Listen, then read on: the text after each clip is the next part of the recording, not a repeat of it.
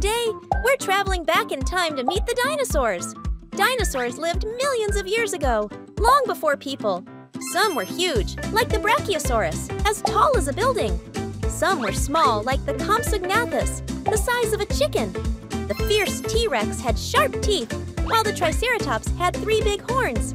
Scientists called paleontologists studied dinosaur fossils to learn about them. Some dinosaurs ate plants, like the Stegosaurus with its spiky tail.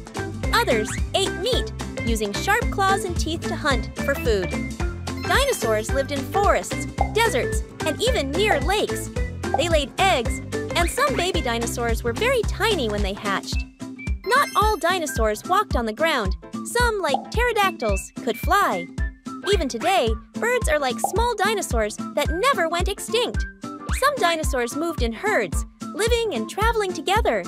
The Ankylosaurus had a strong tail, like a hammer, to stay safe. The Velociraptor was small, but very fast and clever. The Parasaurolophus had a long crest on its head, making loud sounds. Dinosaurs came in many colors, though we can only guess their shades. Some had feathers, just like the birds we see today. Huge footprints of dinosaurs are still found in rocks around the world.